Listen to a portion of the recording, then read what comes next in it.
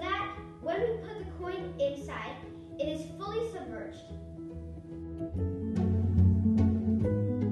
Now I've got all my cups ready. I'm going to move this to the side. And I forgot to mention, but we also need some form of timer. So I'm going to set the timer for 10 minutes, and I'm going to put the coins into the cups at the same time as I start the timer. So let's try to see how well this will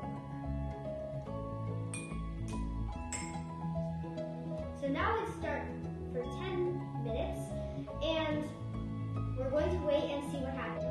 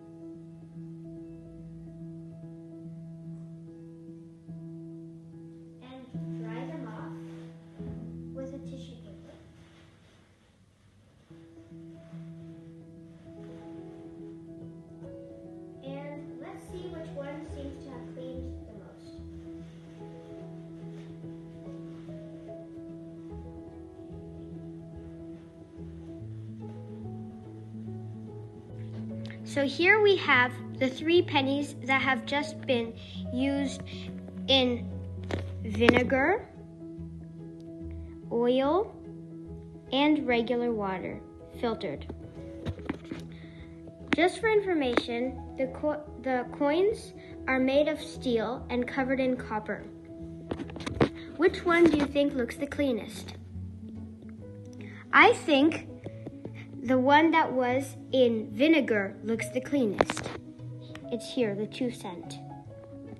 After each experiment, scientists always write a conclusion, which is what they've learned and what knowledge they've taken from what they've just discovered.